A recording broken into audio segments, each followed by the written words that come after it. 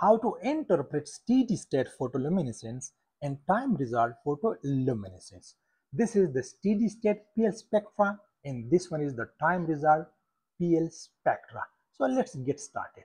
Here we have two samples. The first one is basically the control one. This means this is the pristine one. This is the pure one when there is no additional amount added. And this is the modified film. When we add this 60IC4F to the film and we want to see what changes happening in the film when we add this to the pure or control film. And I want to clarify that these PL spectra are basically for thin film. This is basically the thin film of perovskite. So this PL spectra looks like in one form when we are taking for thin film. But when we insert this film into the device, then the PL spectra basically changes. So let's get started. So in this image, in this graph, there is a clear signal that when we add this additional amount to the film, so the PL peak intensity increases. This is one indication. So we can write about this PL increase, the intensity increases. And this is very simple. When the intensity increases, this means that the crystallinity increases. Yes, there is no way the crystallinity, or we can say that the defects decreases. There is no defects, or we can say that now the carrier will move faster. All these things are related with each other because we know that we want to know the carrier dynamics with the help of photoluminescence. So the carrier dynamics mean moments, the mobility. So when there are defects, the mobility will be low. When there are no defects, the mobility will be faster, and vice versa. So all these things are related with each other. So in here, one thing is the intensity increases here when we modify the film here. So this means that the crystallinity improve, the carrier dynamics improve, the mobility increase, the defects decrease, right? Secondly, there is a shift toward the lower wavelength, and this is we call blue shift. And we know that this important relation H is equal to H nu, or we can say that Hc by lambda. So from this equation, when the wavelength is decreasing, this means that the energy or the band gap it basically increases here. So this means that this simply, we can also find the band gap, that the band gap of the film, now the material increases when we add this to the surface, to the film here, and that we can draw from the top plot or something. But there is a blue shift, and this blue shift also give us the information that the defects basically decreases in the film. So let's see how we can write here. So the steady state PL and the time resolved PL were conducted. Yes, this is very important. Were conducted because you have to write in the past, because you did this in the past.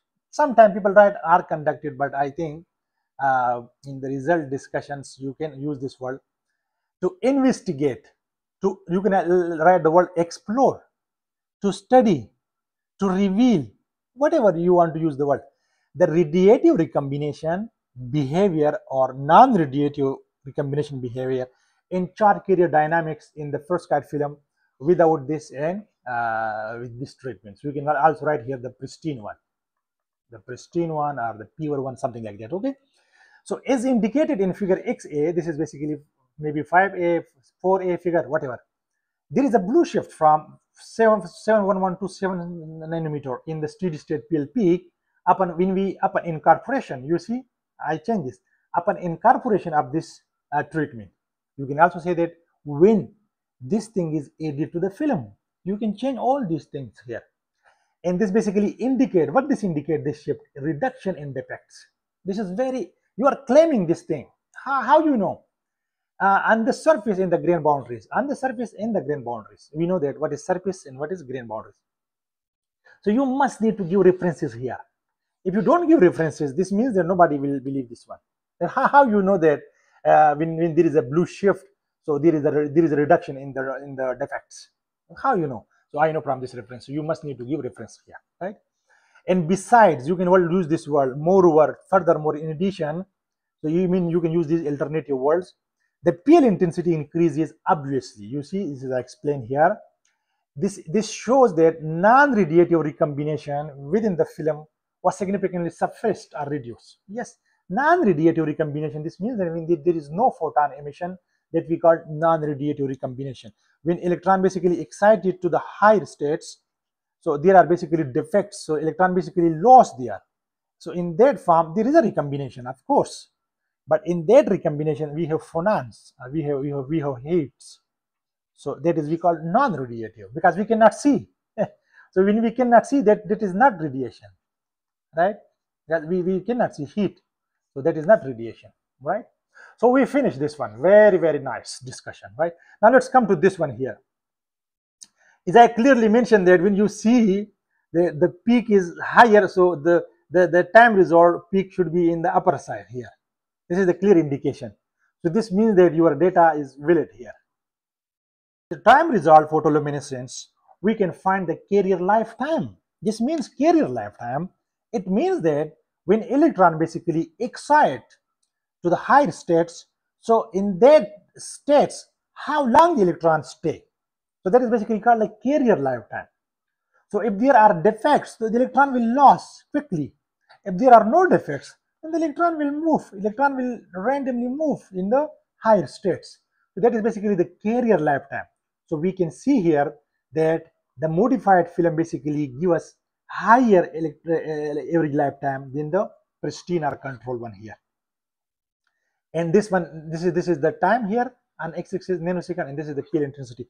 So this is basically they use the author basically use single exponential function to fit this model because there is a model here, the model here, and it again validated that longer lifetime of the carriers basically shows that they basically suppress the non-radiative recombination or they basically suppress the defects. Let's read quickly here. The carrier lifetime of the prescribed film were obtained by fitting this time resolved spectra to single exponential function. There are also two exponential functions, mean by exponential function. So as shown in figure XB, this is XB mean 5B or 4B. The PL lifetime of the prescribed film was increased from this to this. Yes. So you can also change this that the PL lifetime for the prescribed pure prescribed was 7.5 nanosecond, while it increased to 12.1 nanosecond for this sample, for this often this treatment or something.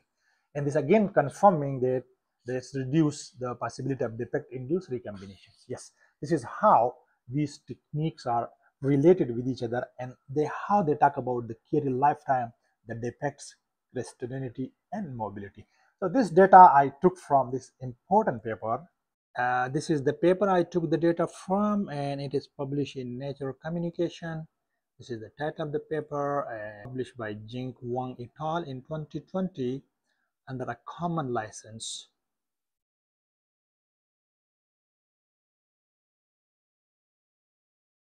Under a common license 4.0, and this is basically the link to the license.